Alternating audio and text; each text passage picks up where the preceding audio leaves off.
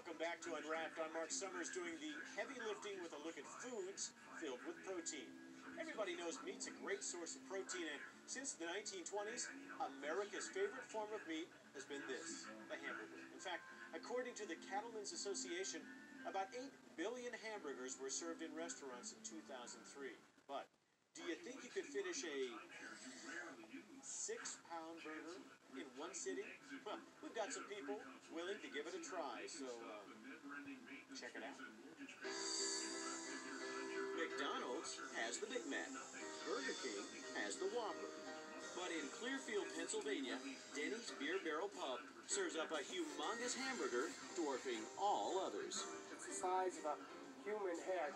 They call it the 6-pound burger because it contains 6 pounds of protein-rich meat. But once it's complete with all the condiments, this massive meal actually tips the scales at 10 pounds. In fact, Denny's claims it's the world's largest hamburger. It's more than most humans should consume. But consume they do. Denny's has sold 250 of these big burgers since they first hit the grill in 1998. We've had some real interesting people come in and order our burgers, from children to families. For $23.95, you too can take the challenge. And if you can eat the whole thing in 3 hours, the meal is on the house. In the 6 years Denny's has been making the challenge, no one has eaten the whole thing in the time allowed. But on this day, a group of eager eaters is stepping up to the plate. From the pros... I'm Marty Chowhound Chapman. I'm currently ranked 11th in the world by Speeding.com. Dog Karma from Ohio. I'm actually the world's donut eating chef.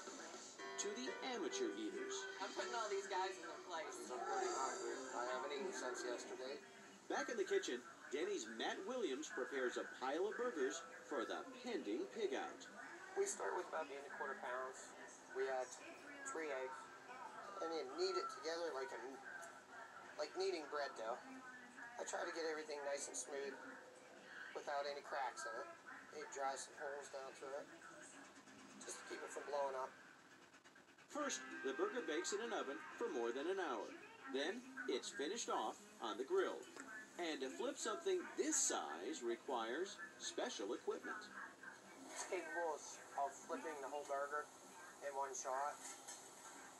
We've snapped several of these trying to do that. Cheese covers the burger, then relish slathers on a jumbo bun.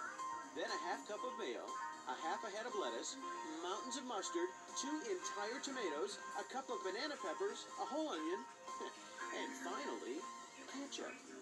And by then, the cheese is already melted, and you offload it onto the bun. And the trick is trying to flip the top without losing your tomatoes. And it gets a pickle spear for every 1 pound of ground beef. And that's the finished product. Plates of the beefy beauties parade out to those daring enough to dig in. Start your eating engines now. Everyone starts out strong, but soon jaws are aching and stomachs are suffering. I'm an ex-infantry soldier and a marathon runner. This is the toughest thing I've ever done. Soon, the Chowhound throws in the towel along with the rest of the burger. It felt good, and then I ran into a wall. I'm not the first professional here that's come here and fallen on his face, so I'm sure I won't be the last one either.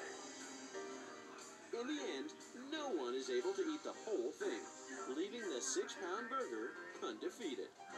The hamburger may be one of America's favorite foods, but this may prove you can have too much of a good thing. I don't want to see a hamburger again.